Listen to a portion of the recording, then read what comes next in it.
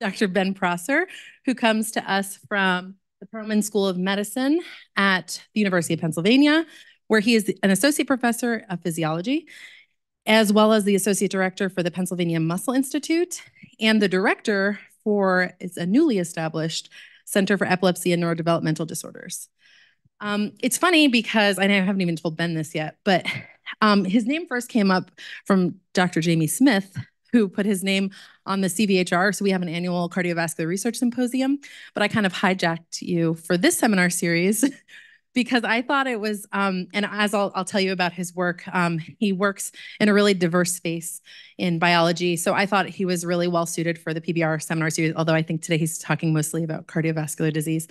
But yeah, so I just thought he was really well suited for the diverse audience here at the FBRI. So I first met Ben through his work on the heart and what he's done in the space of the architecture of the myocyte and the mechanics of the myocyte and the role of the cytoskeleton in these mechanics and how that affects downstream processes. But as I mentioned, Ben also has an interest in the development of therapies for neurodevelopmental disorders, including antisense oligonucleotides, small molecule inhibitors, and CRISPR-based strategies. And finally, which is of interest across the disciplines, also, he has done incredible work in the areas of RNA biology and trafficking and localized protein translation. So in addition, I have his CV right here, which is just riddled with awards and grants and high impact papers, but I really wanted to highlight what I think is great about Ben and his diversity of his research and how it's applicable to a lot of the work that we do here at the FBRI.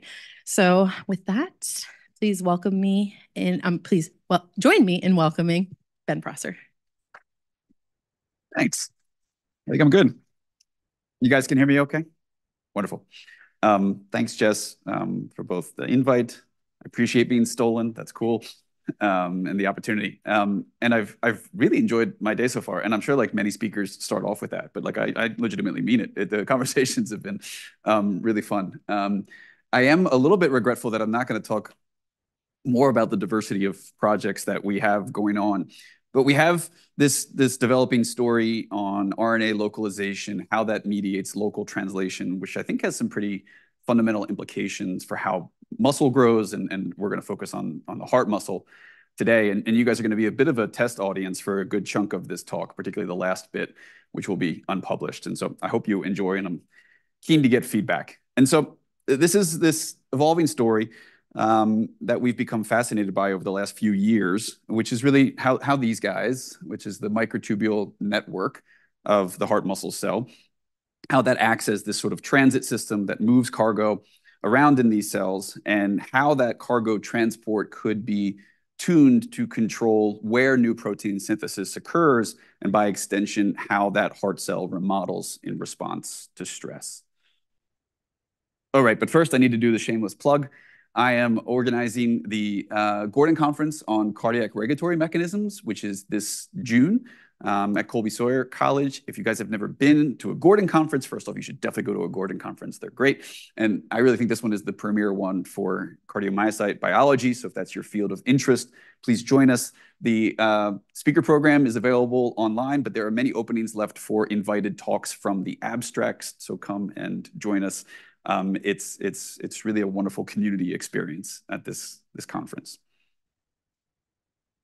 The other little bit of background that I wanted to touch on is this is sort of my how it started, how it's going meme, where the first 5 years of my lab were really all focused on the mechanobiology of the heart. And now we're doing quite a bit of work working on the circuits of the brain.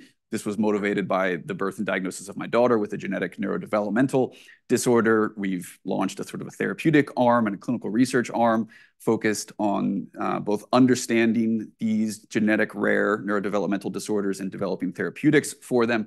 I'd love to talk about this for days. I'm not going to talk about it anymore during this talk, but if you join for the happy hour or dinner or have an interest, I'd love to talk about these. If you want to talk brains, just come and find me. All right, but the stars of the show for today's talk is going to be the mammalian cytoskeleton. And I'd just like to start with one of my favorite images of the cytoskeleton in just your sort of typical dividing cell. And I love this image, not just because it's gorgeous, the colors work for my particular brand of color blindness, but it also shows really sort of the key structures or classical organization principles of the three major cytoskeletal filaments. And so that's actin, which is shown in gray here at sort of the leading edge of these motile cells, the intermediate filaments in blue, which sort of wrap around the nucleus, and then the microtubules, which we'll focus on mainly today, which tend to extend radially out from the nucleus, or down here, they're performing their famous role in chromosome separation in this mitotic cell. And so this is sort of the architecture of the cytoskeleton that most cell biologists know and love. And while the filaments, of course, are the same, the architecture is extremely different in a muscle cell. Please, and I'm so glad that you interrupted, and I wanted to say at the beginning, I love being interrupted during the talk. So, what is the roughly percentage of each filament? That's going to be very cell type specific, and especially with the intermediate filaments, which have quite a bit of cell specificity and aren't as evolutionarily conserved as actin and microtubules. Let's say in the cardiomyocyte. In the cardiomyocyte, the most abundant by far is going to be actin, sarcomeric actin specifically, which will make up the majority of the mass of the cardiomyocyte. But I'll show you images in a bit, which will give you a decent amount of sense of the relative microtubule contribution. But if I had to ballpark it, and this is a ballpark based on, say, EM images, where you can see a microtubule right next to a myofilament structure, let's say, oh gosh, actually it's more complicated because the microtubule length, a single microtubule can run the entire extent of a muscle cell, right? 100 microns, 150 microns in length, and how many actin filaments are going to be around there. So the actin filament number is going to be dramatically more abundant than the number of microtubules. By mass, maybe it's 50 to 1, 100 to 1, some order like that. Okay, so we are going to be focusing on these ventricular cardiomyocytes today, which are these beautiful rod-shaped cells that are the workhorse of the heart. And we can isolate these cells from rodents, from humans, and they can be electrically stimulated to beat in vitro, which you see here, the rise and fall of the calcium signal that drives the contraction and relaxation of that heart muscle cell. And that contraction is occurring by the shortening of these organized actomyosin arrays that are known as sarcomeres, those repeating structures that give the cell its sort of periodic and striated appearance. And I'm sure most of the folks in the audience know it's that rise in calcium causes myosin to pull on actin, that sarcomere will shorten, that cell will contract. But we're most interested in what we would call the non-sarcomeric cytoskeleton. This is the microtubules, the intermediate filaments, sort of the redheaded stepchildren of the cardiomyocyte cytoskeleton. And we can look at their architecture here. This is in a human left ventricular cardiomyocyte from a patient. So at the surface, you have these sort of somewhat sparse elements. They kind of wrap around the myofilaments, and they're just under the muscle fiber membrane. And then as you move deeper into that cardiomyocyte, you can appreciate this sort of dense network of filaments that run predominantly along this long axis of the myocyte, and they kind of interdigitate all along the myofilaments. Now, the other key cytoskeletal element that we study is the intermediate filament desmin, which mainly wraps around the myofilaments at the level of the sarcomere, specifically the Z-disc of the sarcomere, giving it this striated appearance. And if we zoom in on just a single optical section, we see they form sort of like a lattice-like structure, right? With the longitudinal microtubules bisecting these transverse intermediate filaments. So some important background on microtubules that we're touched on a bit today. They're these long hollow tubes, and they form and they grow from the polymerization of alpha-beta tubulin dimers. And a critical feature of microtubules that we'll talk about quite a bit today is that they are inherently and extremely dynamic. So they can rapidly depolymerize, as you're seeing here in this process known as catastrophe. The terms are very dramatic. And then they can be rescued from that dramatic catastrophe and start growing in another direction. And they do this stochastically on a time scale of seconds. Now, they can also become stabilized, meaning that they sort of lose this dynamic nature and present as a more stable rod for minutes or hours at a time. And there's layers of regulation over these dynamics, which gives this network really remarkable plasticity to be able to respond and remodel in response to different cellular cues. Now, the critical and sort of canonical function of microtubules is to serve as the railroad tracks for cargo transport around the cell. And so these microtubule motor proteins, such as kinesin here, dynein walks in the other direction. These drag vesicular cargo, entire organelles. Siri didn't get that, and she wants me to try again. It will drag vesicular cargo or entire organelles around in the cell. And I'm going to talk about some of what we find to be one of the more intriguing cargoes today.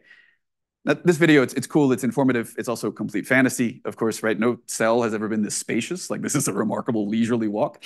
And these microtubules, they're also missing a key feature, these smooth microtubules. And that's these C-terminal tails of tubulin that extend out of the filament. And these are hotspots for post-translational modifications that change how microtubules interact with everything else in the cell, including microtubule-associated proteins that can stabilize them, or the microtubule motors that walk along their length.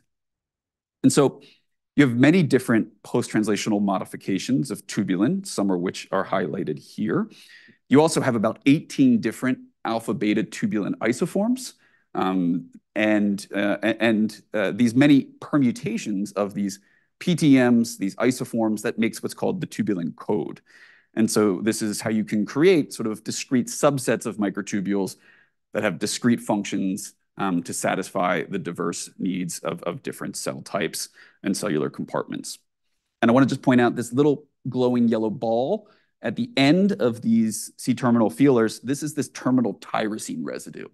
And this can get enzymatically cleaved in a process called detyrosination. And we found this has pretty important implications for the stability of the microtubule, for how it interacts with other important players in the heart, and for its mechanical contribution of the microtubules in the heart. So actually, our project on microtubules, it started like many of our projects start in the lab, where we just don't understand a process, and so we try to visualize it. And we wanted to know what happens to this dense network of filaments every time that heart cell is contracting and relaxing. And so this is a zoom in of microtubules in an electrically stimulated heart cell that's been stimulated to beat. And this video is playing, I think, at about a quarter of real speed. And hopefully you can see that these microtubules, they clearly sort of deform and they buckle in this interesting sinusoidal pattern every time that cell contracts, and then they extend during relaxation. This was really striking behavior to us. You could imagine they almost look like spring-like elements, and how this could provide some sort of pushback to myocyte contraction. And on the right is when we use this sort of custom myocyte stretcher device, where we can grab and pick up a myocyte and stretch it as that myocyte would be stretched when the heart fills with blood during diastole. And at the top, you can see those microtubules sort of become taut. And you could imagine how this could resist that diastolic stretch or diastolic filling of the heart. So we were fascinated by these behaviors. We've worked a lot to try to understand the different mechanisms that govern these behaviors and the implications that it has on cardiac mechanics and function. And so to get to the newer story I want to tell today, I'm going to sum up 10 papers worth of data in one slide, which feels so dismissive of so many people's work. But what we found is that microtubules can importantly contribute to the passive mechanical properties of the myocardium. Specifically, they form what's we found to be a viscoelastic resistance to the motion of the myocyte. And while this resistance is modest under healthy conditions, that mechanical contribution is graded by this post-translational detyrosination of the microtubules, which cross-links them actually to the myofilaments that increases the amount of resistance they apply to those myofilaments that are trying to shorten and stretch. And this becomes quite abundant in different etiologies of heart failure. Oh, PowerPoint just blew up. Let's see if we come back. We've got the spinning wheel of death. So how much does pause is a nice way to put it. the Is it the stiffness that leads to the detyrosination, or does the Yeah, so I guess the answer is both.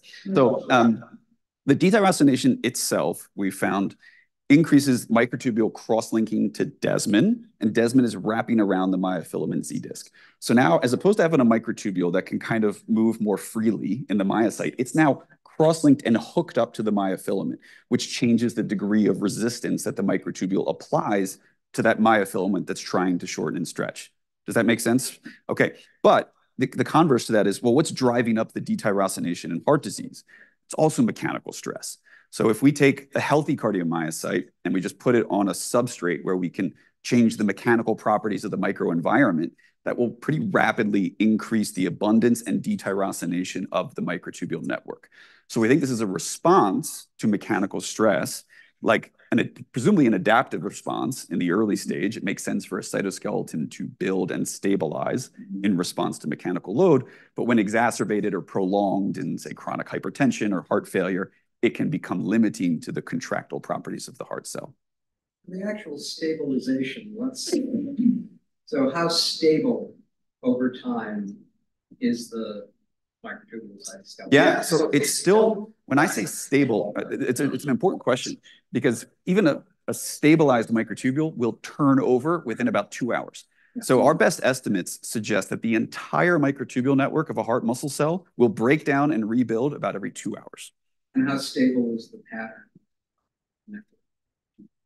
Sorry, that's actually a really fascinating question. I'm going to show some data in a little bit where we break down the microtubule network and then we allow it to regrow and we watch it in time. It will follow the pre-existing pattern. So there are cues throughout the cardiomyocyte that help guide microtubule growth. And so microtubules, they essentially become stabilized in one way through what's known as a search and capture mechanism, where they stochastically are sampling the environment around them. When they find something that they latch onto or bind to, it helps stabilize that structure to present as a more stable structure over time. And so we think they're following kind of guideposts in the myocyte. I'm still blown up, which means I'm going to have to restart. This is a great time for questions, though. You guys are helping me out here. Restart the program. Okay, please. So does the contractile cycling and the deformation and shape change of the microtubule, does that contribute or modulate cargo transport? Yeah, that's actually, it's a hard question to answer. What we know is that the tyrosination status of the microtubules regulates that buckling pattern, right? So as I was saying in response to Jess's question, the detyrosination, it hooks it up to the sarcomere. If you actually measure the period of that sinusoidal buckling, the inflection points are at the sarcomere, where these linkages, these cross-linkages are occurring, right? If you break that cross-link by tyrosinating the microtubule, then they buckle with a single long arc, right? They don't buckle in this like short sinusoidal pattern, or they'll even just slide back and forth if they're free on the ends in a contracting myocyte. Does this make sense? So the question is, how is cargo transport, which I think is a fascinating question in general, still being organized and stereotyped in a cell that's freaking doing this all the time and its microtubules are doing it? It's kind of a wild question, but we don't really have a ton of insight into. What we know is that when we change tyrosination, we do change cargo transport and properties, but we don't know if that's because we've changed the buckling and deformation pattern of the microtubules or because we've changed just how motor proteins recognize the microtubule tracks when they're post-translationally modified. Are all the microtubules anchored, or are some of them not as anchored the same way? Correct, the latter. So you can see some microtubules that will literally just slide back and forth. They have different functions in terms of could be anchored versus could they have different functions? So we think that this is actually a great question. So, well, because it gets, man, I'm going to like just go on waxing philosophical for this whole hour. But so one of the big questions is, this thing, it's becoming an energy sink to contraction. It's impeding contraction. Why would you evolve this like cross-linked network of microtubules just to impede the motion of your myocyte? We don't think it was evolved to provide some mechanical benefit. We can propose some hypotheses. We think that the anchoring and the cross-linking is because it gets cross-linked to the sarcomere, to the Z disc, where all sorts of cargo that microtubules deliver need to get to, right? And so we think the tethering and the anchoring is actually because that's where the microtubule is trying to direct the necessary machinery that it needs to deliver to that. And the mechanical consequence is just a consequence of having that nice interconnected railway system. Does that make sense? Yeah. Okay. Yes. One more general question is that, my cardiac myocytes have a different kind of polarity than other cells with microtubule cytoskeletons that, maintain some sort of apical basal organization, which is important. I was half doing computer work and half, I'm sorry, please. Polarity. Yeah. Cardiac myocytes have a very different story with polarity. Yeah. Versus a neuron or an Sure, absolutely. Yeah, okay. For their microtubule cytoskeleton, including directionality of transport. Yes. So is there any directionality? No, so what's wild is, right, so if you think about this, typically, the other cell type, right, and the minus ends are around the nucleus, and then the plus ends grow out in sort of a radial organization. In the cardiomyocyte, the microtubule organizing centers aren't right around the nucleus. They're distributed throughout the myocyte at Golgi outposts. So you have microtubules nucleating all throughout the length of the cardiomyocyte. So then if you looked at the polarity, you're going to have plus ends and minus ends all running. So random polarity. So how you have a mixed polarity. And so how you organize this to getting certain cargo at different locations is an interesting question. What we know is overall, more plus ends are still directed towards the intercalated disc, for example. So if you manipulate the system to favor plus end directed transport and you run a simulation of all these cargoes, it's inefficient because they're going to go this way, then they're going to hop to a different, they're going to go this way, but they're eventually more are going to end up here. So there's still bias to the polarity of the system that if you run the cargo long enough, you get to a different domain depending. But energetically, though, you're wasting a lot of time? It's a great question. Yeah, it's a great question. And so why do muscle cells do it differently than neurons? Why not have a more efficient? Neurons are better. All right, we'll move on now. Is there any sort of findings on detyrostination and stiffness? Is that chamber specific or is that generalized? We're all discriminatory against the right ventricle, right? And so unfortunately, most of our work has been done in the LV, and it's where we can make the most conclusions about its role and its mechanical consequences. There is a little bit of work being done by Kurt Prinz's group at Minnesota on microtubule and detyrosination dependent roles in the RV and RV failure and pulmonary hypertension. And so that's emerging. It does look like there are some important consequences there. But other than that, I can't speak too much to it. We've been LV myopic, admittedly. I'll let you keep going. Yeah. Guys, this is perfect. If we don't get through my talk and we just do this, it's way more fun. So, okay. These are still my background slides. So this is great. Okay. So I think we talked about most of these points and we actually got into more details about them, which I think is really great. So the bottom line of all this is we found that if we take failing hearts, we take cardiomyocytes from patients with heart failure, they have this elevated detyrosination, this elevated stiffness. If we, through either genetic perturbations or small molecules, reduce detyrosination, we can lower stiffness, improve contractility.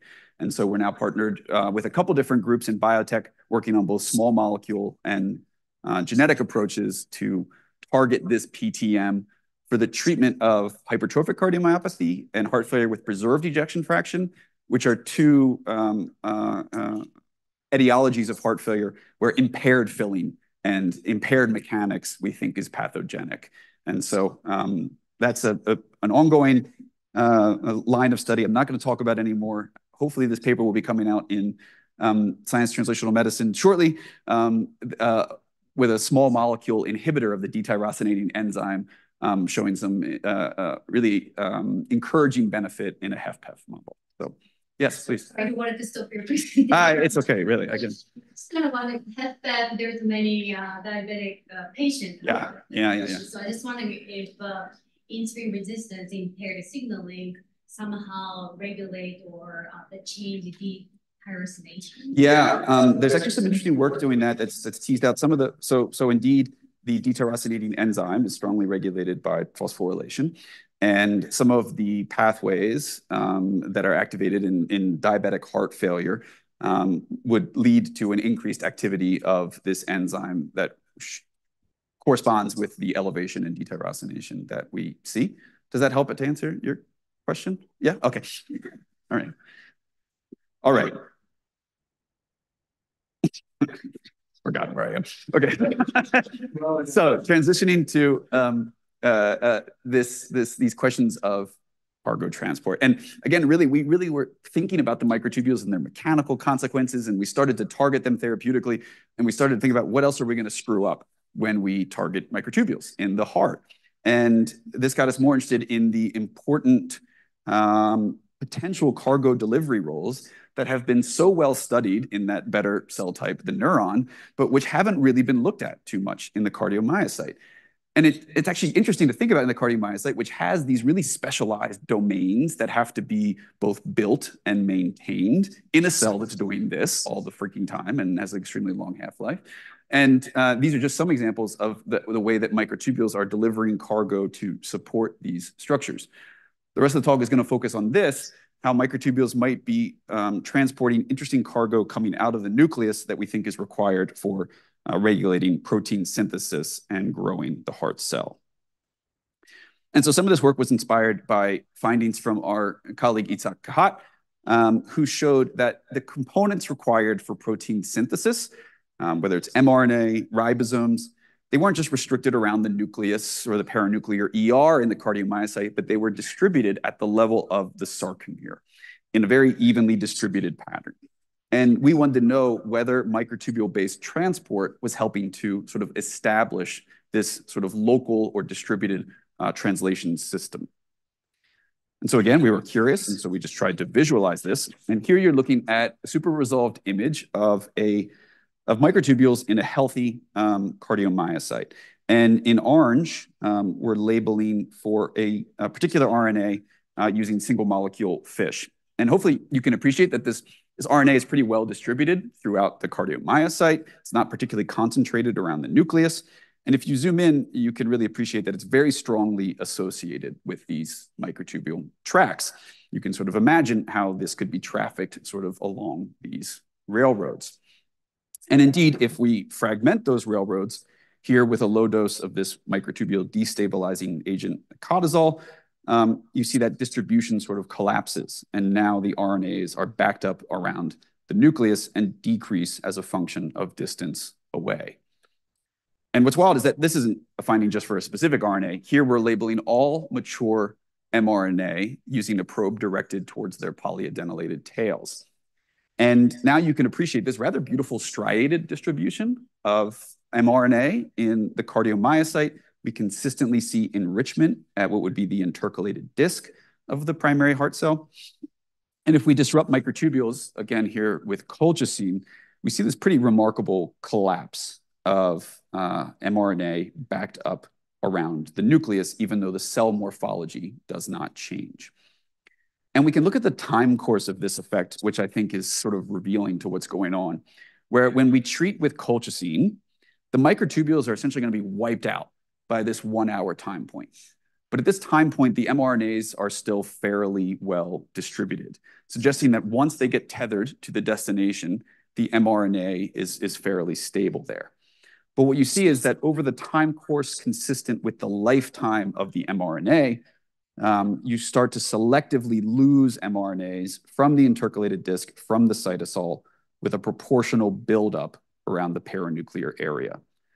So we interpret this to say that we don't think this collapse around the nucleus is those peripheral mRNAs being sucked back towards the nucleus, but instead that newly transcribed RNAs cannot get out to the periphery without functional microtubule-based transport. Something very similar is seen for the ribosomes, labeled here by probing the 18S structural ribosomal RNA. Again, this beautiful distribution of ribosomes across sarcomeres enriched at the intercalated disc, and then accumulation around the nucleus after the disruption of microtubules. And as you would expect, if you mislocalize mRNA and ribosomes, the sites of new protein synthesis are mislocalized when you disrupt microtubules. So here we're using a methionine analog that we can use with some click chemistry to label just newly synthesized peptides that were made in the last 30 minutes, for example. And so these new proteins, they look like they're being made at the level of the sarcomere, at the level of the intercalated disc, but in the absence of microtubules, they're collapsed around the nucleus and decline as a function of distance away. Now, this isn't just blowing up the cell. This process is reversible, and we can actually learn quite a bit from these reversibility experiments. So this nicotazole is a great drug. It's highly specific for tubulin. It can break it down. You can wash it out, and the microtubules will grow back. So what you're looking at here is a video showing the restoration of the microtubule network in an adult cardiomyocyte after washing out that drug nicotazole. And this is some of the data I was referring to before, where these new track organization will mirror the old track organization before you treated with the drug, which is kind of fascinating. We're actually pretty amazed by how quickly the network can navigate and regrow in the cardiomyocyte. You see from the quantification, after about 15 to 30 minutes, you fully reestablished your original microtubule density. Please. So then can it regrow as well if you keep it contracting, right? Because this is just static. Right? Never tried it. Yeah, it's a really interesting practice. Shuffle things around. Yeah. We should do the experiment. Yeah, that's a good point. So what do you know about a range of RNA binding proteins that actually are regulating, interacting with the cytoskeleton distribution? We know a decent bit. I mean, I should say, actually, no, we don't. we know very little. What we have started to do is, because I'm going to show some data later showing that specific RNAs are enriched in particular compartments. And so what we've started to do is actually do sort of some proximity omics types approaches where we define the RNA binding proteins that are localized to particular domains. And indeed, perhaps unsurprisingly, there are sort of unique subsets of mRNAs and RBPs that are predicted to bind to those mRNAs that are enriched in particular compartments. So that kind of code is helping, and there's at least early evidence to suggest that it's distributing RNAs throughout the myocyte. Yeah, but early stages on all of that work. We had a wonderful student who is doing laser capture on the ICDs, the intercalated disc, to cut out about 1,000 intercalated discs from a tissue section. And then you cut out a cytosolic section, and you can look at where you have enrichment in the different compartments. Okay, so we can collapse the mRNA and ribosome distributions with nicotazole. Then we wash out the drugs. It takes about 15 minutes for the microtubules to come back, 15 to 30 minutes. And then you can look at how these mRNA and ribosome distributions reestablish with time. I'm not going to go into the image quantification, but essentially we can calculate sort of a fractional recovery of how much they return to their baseline organization. And you can see that, say that microtubules are back after 30 minutes, the half-life of the recovery of mRNA and ribosomes is on the order of about an hour. So it's pretty quick to regrow the network, to reestablish the mRNA and ribosomal distributions. You indicated heart failure and the microtube somehow has increased the pyrocytation. Yeah. I wonder about messenger RNA under heart failure because the tube is still there, but somehow transportation of this mRNA is somehow reduced or increased. Yeah, so I think that's a long answer, and I've done a lot of them already. But because it also comes back to, there's many things that happen to the microtubule network in heart failure. So you have a more abundant network. We talked about how it's a mixed polarity system. We actually think this is actually an impediment to trafficking because you run from one microtubule right into another. You go back the other way. You go back the other way. You go. It's not as well of an organized transport system. You also have post-translational modifications that bias the directionality of transport. In heart failure, it's harder to say. I'm going to show you some data in cardiac hypertrophy during sort of the adaptive growth phase, where it appears that the PTMs, the changes in the microtubule density, are geared towards moving your transcripts to particular locations where you need to build that cell in an adaptive way. That, I think, we're starting to get a handful of. Our grasp around, I should say. How the system goes wrong in heart failure is a far more complicated question. Theoretically, if you're having local translation, that actually solves part of the problem of transport because you're going from the central site of transport. So this is an interesting idea about having the distributed microtubule organizing centers. So at least you don't have to cover such a distance to get something from A to B. Please. In similar regard to the first question, heart failure is a chronic condition and doesn't have a sudden onset. This is a sudden onset of a toxic chemical and allowing it to regrow after a washout, as opposed to a chronic exposure to a pathology, or I guess maybe chemotherapy, you could have a chemical. So is this as translatable to the heart failure?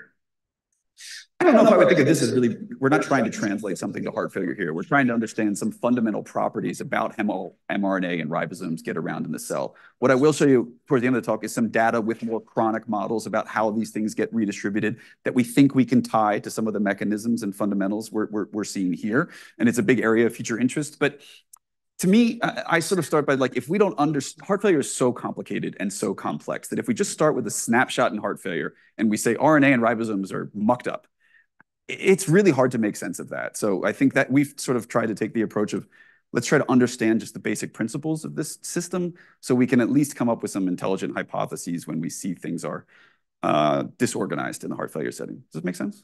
Yeah. Thank you. Okay. Okay. So we talked about this. That was looking at bulk mRNA and ribosomes. I do think another sort of important observation is that specific RNAs do appear to be trafficked to distinct compartments within the cardiomyocyte. And sometimes, but not all the time, this aligns with where that transcript's protein functions. So here are example mRNAs for really 3 of the distinct compartments that we see continuously occupied. And so many RNAs, especially sarcomeric RNAs like AXE1, which encodes for sarcomeric actin, they show this sarcomeric localization, this striated appearance. Now, other mRNAs, such as DSP, which encodes for the intercalated disc protein desmoplakin, it shows strong enrichment at this intercalated disc structure. And this is even more striking in tissue. Now, others, like the gap junction protein connexin 43, it's more restricted around this paranuclear region.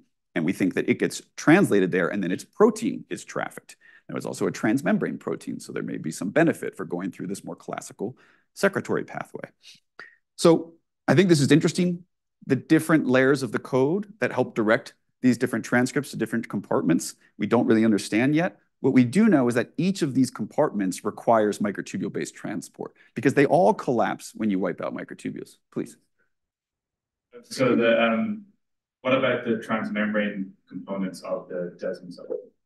Like is DS, because that's so. So our initial hypothesis was that every cytosolic ICD protein might be have its mRNA trafficked and then be locally translated. And perhaps the transmembrane ones would follow more of a classical secretory pathway and have the protein translate. Doesn't work out that way. It's not as black and white. And we don't know yet. A subset of ICD proteins show ICD enrichment of their mRNA, and a subset don't, and it doesn't break down as black and white as transmembrane or cytosolic, which was the original guess.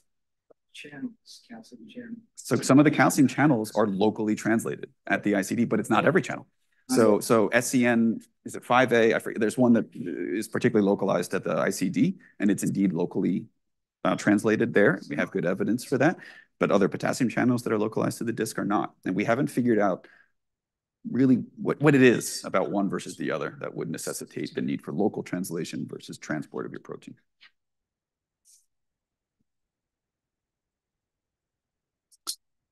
Okay.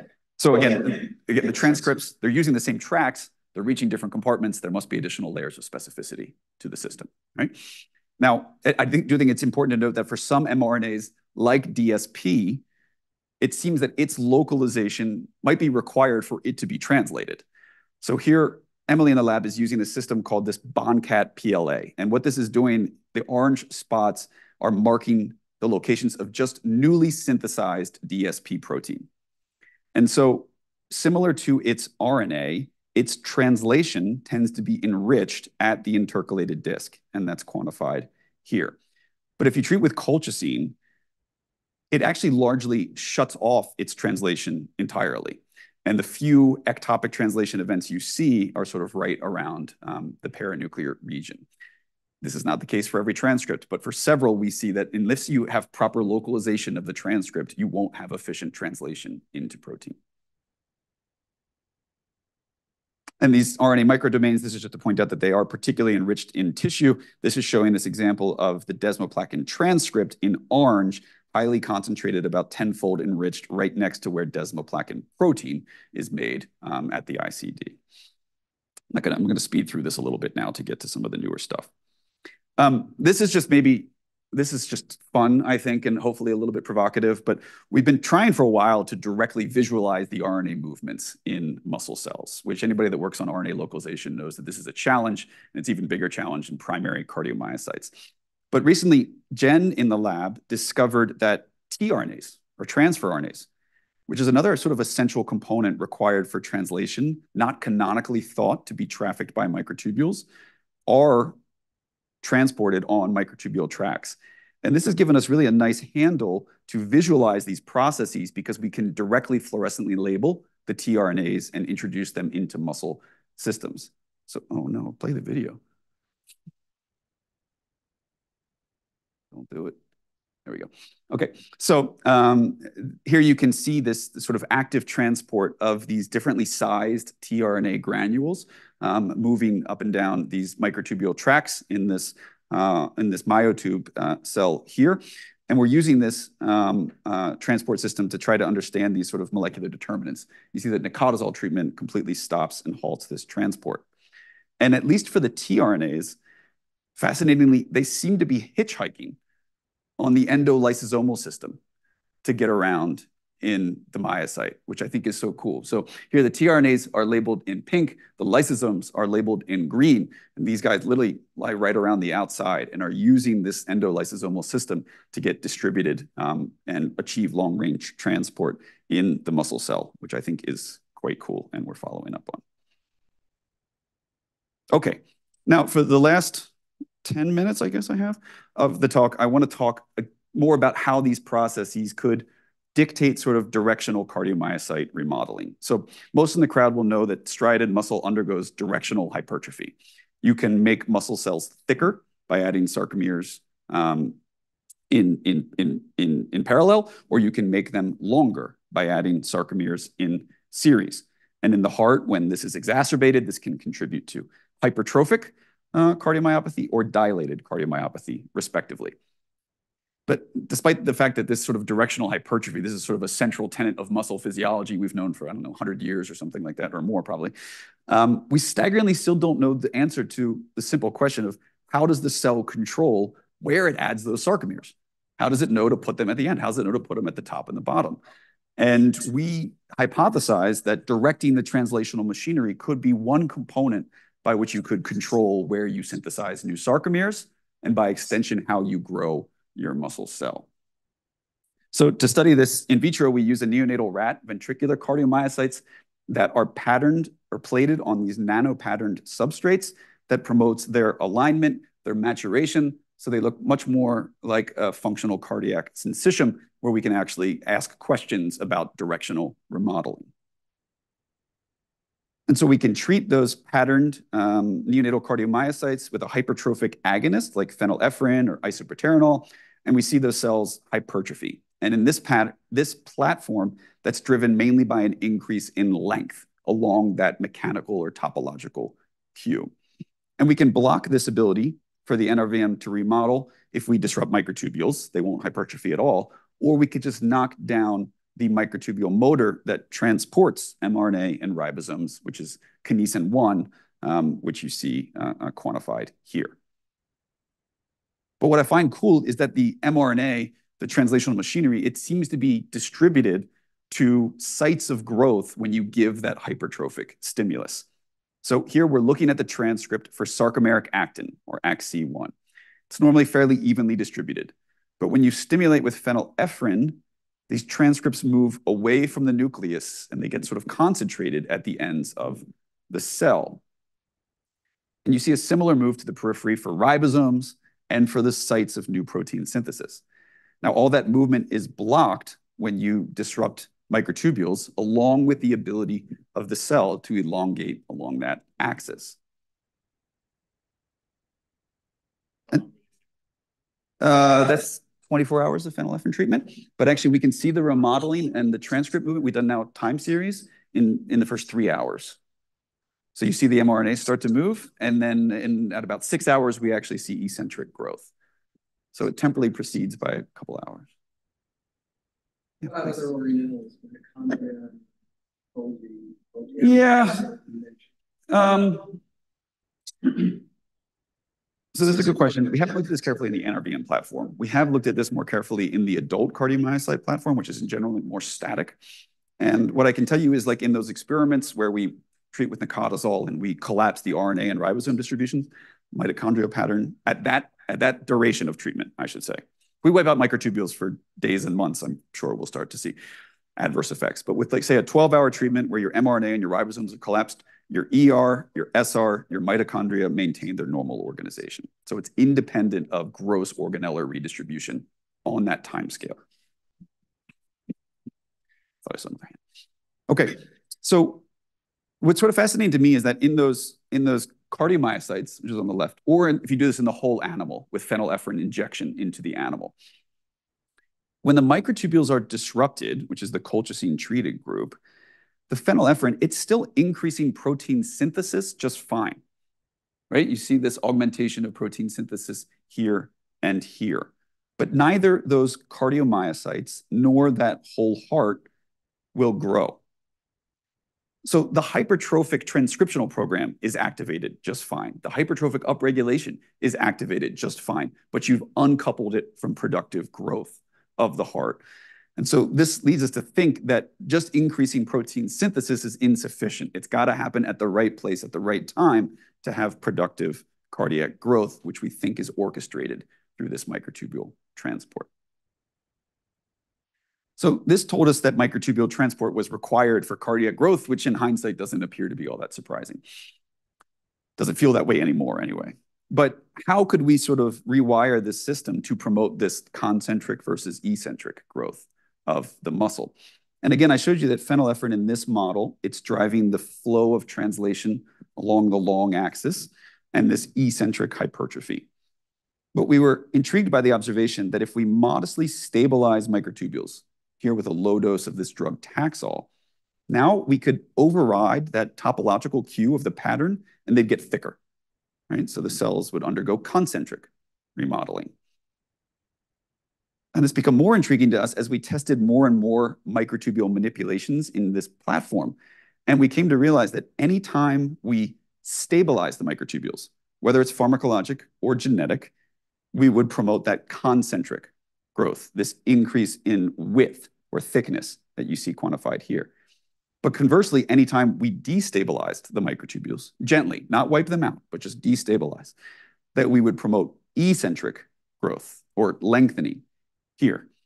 And so this was suggesting to us that this microtubule stability is acting sort of as a switch to control the directionality of growth. And when we looked through the literature, we found a couple pieces of evidence to support this in vivo, where groups had made either gain of function or loss of function mutations to a microtubule stabilizer. And one way it would promote concentric remodeling, the other way, eccentric. So what's happening to mRNA, to translation under these conditions? And it's getting compartmentalized very differently when we stabilize or destabilize microtubules. So we found that stabilization, which again is leading to concentric remodeling, it's constraining mRNA to this region around the nucleus with a marked dearth of that mRNA at the long ends of the cell, where your destabilizer is just showing the opposite phenotype, where it's concentrating the mRNA or pushing it towards the ends of these cells, and you have this dearth of signal from around the nucleus. Okay, so what's the mechanism behind this? Hopefully this will be my last few minutes. So we're switching back to the adult cardiomyocyte now. And Emily in the lab, she really got her first clue when she noticed that something odd was going on around the myocyte nucleus. And we're going to be staring at the myocyte nucleus for the last few slides of this talk. So in response to this stabilizing stimulus, we see this dynamic microtubule population, which is marked here in yellow, that it's redistributed from its normal concentration at the long ends of the nucleus to now being at the top and the bottom of the nucleus. Along with that redistribution of the dynamic microtubule population, we see the microtubule motors redistribute. So again, normally they're concentrated, kinesin and dynein, at the long ends of the nucleus, and they get concentrated at the top and the bottom of the nucleus. And we can quantify this by quantifying the sort of the short axis bias the amount of the microtubules or the motors at the short axis of the nucleus versus the long axis of the nucleus. And you see this microtubule stabilization promotes this redistribution to the short arm of the nucleus. So what are those microtubule motors then interacting with at that nuclear membrane, at the nuclear top and bottom? So kinesin and dynein, they connect through what's known as the link complex to nuclear pores. And indeed, when we stabilize microtubules, these link proteins like SUN1, which normally again show this polarity along the long axis of the nucleus, they redistribute to the top and the bottom. The same thing happens with the nuclear pores, or at least some of the nuclear pore components get dragged along for the ride, and they redistribute from being more concentrated at the ends to the top and the bottom. And we know that an intact link complex is required for this. If we wipe out the link complex and we stabilize microtubules, the nuclear pores don't move to the top and bottom. So what's the consequence of this? Well, this dictates where the mRNA gets exported and where new translation is occurring. So here we're labeling mRNA on the left and new protein synthesis on the right. And again, you can see that with Taxol, we get this redirecting of mRNA export from primarily coming out the long ends of the nucleus to coming out the top and the bottom, and that corresponds to the sites of new protein synthesis. Please. So this part I always worry is going to lose people. Is that because, though, when you're saying stabilize the microtubule, is that because they can't go out to the ends, or are they actually redirecting in the concentric to a different region? Or is it just that they can't go? So, I mean, are you blocking export or, sorry? Yeah, like this is what you're seeing at baseline, but then when you give the stimulus to your neonatal where they're on the, and they go and they're eccentrically hypertrophic. Yeah. Right. Yeah. And you're stabilizing the microtubules. Is that just maintaining what would be like a non-hypertrophic myocyte to stay in line and not grow bigger side to side? Does that make sense at all? Or are you actually redistributing the microtubules? You are redistributing the microtubules with this stimulus. And so I guess maybe one thing that will help, I'm not sure if I fully wrap my head around your question, but one thing that will help is this is very dose dependent. So if you hyperstabilize the microtubules, which basically freezes everything in its tracks, you don't get any of this redistribution. Okay, this has to be a gentle stabilizing stimulus that leads to a compartmentalization of stable versus dynamic microtubule pools. Okay, so if, and I took out the slide and now I'm kicking myself. If you high dose Taxol treat, which basically just locks the system in place, nothing redistributes. And then actually you just screw up all RNA transport, okay, if you high dose lock the system in place. But if you give a concentric stimuli like phenylephrine in vivo, also in a moment, you do redistribute. I hope that helps. Okay, so I really like this plot. It takes a moment to wrap your head around it. But this is just essentially showing how this stabilization is promoting sort of a concentric bias of both the mRNA, which is plotted on the y-axis, and a correlative response in translation, where normally this is eccentrically biased in the myocyte. It's primarily acting along the long axis. You stabilize the microtubules, and everything shifts towards this concentric bias where the mRNA distribution dictates the axis of new protein synthesis. We can actually look at this with individual proteins. So here we're looking at the transcript for connexin 43 encoded by GGA1. You see with Taxol treatment, this transcript is concentrated around the top and bottom of the nucleus. And now instead of connexin 43 being made at the ends of the nucleus, it's made at the top and the bottom, which we think is sort of predisposing how that protein can then be transported along different axes. The last slide I want to show, and then hopefully we can have some more Q&A about this, is that, yes, we do see some evidence of this redistribution in vivo. So we've used two different mouse models of concentric hypertrophy of the heart. One is with a short-term multiple injections of PE at day 2 and day 4, where we've also characterized a lot of the microtubule network remodeling, and we published on this. Oh, I didn't put the link there, sorry. And then the other is a longer Ang2 PE model with an osmotic mini pump. This is just quantifying that both of these models are driving concentric remodeling. You see the left ventricular mass increases, and you see an increase in the wall thickness, telling you that this is hypertrophy, this is concentric remodeling and not eccentric remodeling. And when we look at mRNA and ribosomes, we see this redistribution in vivo. So again, normally looking at sarcomeric AXE1 transcript, it's biased towards the ends of the nucleus, and now you get this concentric bias introduced with the different hypertrophic models, both of mRNA, which is shown here, and then ribosomes, which are not pictured. So our working model, I hope I didn't lose you all here at the end. I think there's still a lot to do on this, but our model is that upon a hypertrophic stimulus that is stabilizing microtubules, that you get this dynamic reorganization of microtubules and microtubule motors, which through the link complex is actually repositioning nuclear pores to bias your nuclear export. And that is setting the directionality of protein synthesis, which seems to correspond quite well with the directionality of cardiomyocyte growth. So what I'd say about this is early stages on this. I'd love to get pushback on this model. We think it might be something fundamental about how muscle decides whether to grow in width or in length, but there's a lot to do.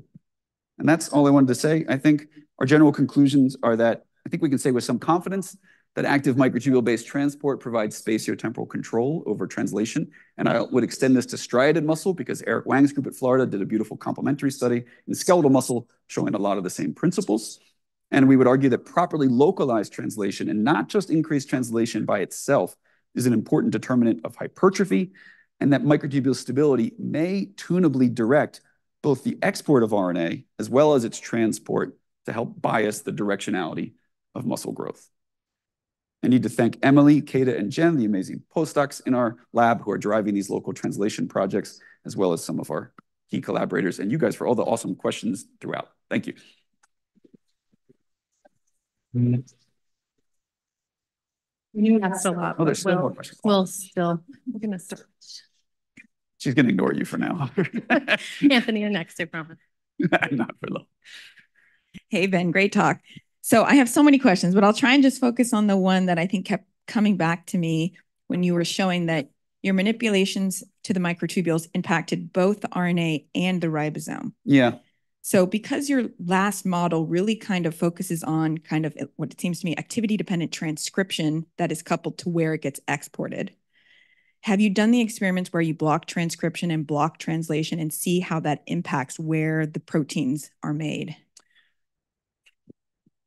So I don't know if we've done the exact experiment that you want. So what we have done is we've actinomyosin D treated cells and then looked at how the RNA distributions change. And what we see is just that if we have, say we have enrichment of a compartment, the RNAs that are enriched in that compartment appear to have a longer half-life than the RNAs that are maybe on their way getting to that compartment. But I don't think that really answers the fundamental question that you're after.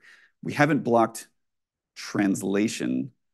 So the question came initially out when you were blocking the microtubules and the ribosomes and translation were messed up, but why would some of those still get translated? Yeah, this is a fascinating question, I think, right? And so it could be the half-life of the ones that didn't require new transport. I don't have a great sense for this yet. So one of the things that we were struck by is that, again, and especially when you look at just the whole heart in like a protein lysate, when you disrupt microtubules, translation is fine. Like global translation rate that doesn't appear to be compromised. But for specific transcripts, they don't get made if they're not at the right spot. So sometimes if you back up the mRNA and ribosomes around the nucleus, you just see ectopic translation events. And one thing that I think is really interesting about those ectopic translation events, those proteins appear to have shorter half-lives than proteins that are made in the right spot, which is this really cool model that like you have to be made at the right spot and incorporated into a complex to, say, protect from degradation or to stabilize that protein. There's just so many examples in development of RNAs that get localized require their protein there first. And so that might be a really key experiment for you to block the translation and see if the RNA then doesn't localize. Okay, I wasn't thinking about it that way. Yeah. We haven't done that experiment, and that's a cool experiment. I think DSP is a great candidate gene for that because we know like it has to get to the intercalated disc to be translated. And so we could block translation and then ask whether it can actually get there. Cool, thank you. Thanks. Sorry, it took me too long to wrap my head around your question. You answered both. What? Yeah, I just think that the other one. So there's a lot of instances in cardiac malformations, so dysmorphologies, where you get a lot of hypertrophy because there is this concentric thickening of the cardiac myocytes and not elongation. Yeah, sure. So, I mean, have you looked to see whether or not in some of those instances where you're actually getting more genetic change, that these shifts in the microtubules? Yes, you do. So actually, the biggest signal that you ever see with increased in detyrosination is in pediatric cardiac malformations. All right. So it tracks, but that's a correlation, of course. We haven't done any experimental work in those systems to reduce that and then ask, that begs the question of, well, what is actually in vivo regulating microtubule stability or not to actually balance the... Yeah. So again, we think that we think a lot about this, and maybe just from my background is in terms of the mechanical stresses and the hemodynamic load that the heart is experiencing. And we think that these are attempted adaptive responses for the cardiomyocyte to compensate for different hemodynamic stresses. So if you give volume overload, you add strain to the system, you get eccentric growth. If you add pressure overload, you add stress to the system, you get concentric growth. And then this becomes exacerbated in certain conditions. But so in that sense, the malformation would be secondary to the then biophysical force. But they would be cooperative, because the biophysical force would start to drive up the detyrosination, which would promote the concentric load, which will worsen the mechanical stresses. And so this could be, sending you down the wrong path, right? Where physiological growth, which is interesting, physiological cardiac hypertrophy, like you see in athletes or in a healthy pregnancy, it's not polarized. So you get a similar increase in both length and width. So this system wants to be balanced for proper cardiac function. And when we push the stress in one directionality or another too much, that's where we get problems. One online question. How do you expect drugs interfering with detyrosination to affect proliferative tissues, such as the epithelia? I don't expect it to do too much as long as we don't wipe out detyrosination. And so we can say this with some level of confidence because we've done now small molecule systemic inhibition of detyrosination by inhibiting the detyrosinating enzyme. And if anything, we see healthy longevity of the animals. Now, it's important to note that our compound doesn't cross the blood-brain barrier. If your detyrosinase inhibitor crosses the blood-brain barrier, you will disrupt axonal patterning and axonal transport and have pathological consequences from that. But we haven't seen a real potent effect on proliferative tissues. I should caveat that by saying if you wipe out detyrosination, it affects the motors that regulate chromosome congregation and segregation, and that will screw up mitosis and proliferation. All right, I think that's all we have time for. So if you have any more questions for Ben, he'll be around all day. And just join me. This is a great audience. Thank you, guys.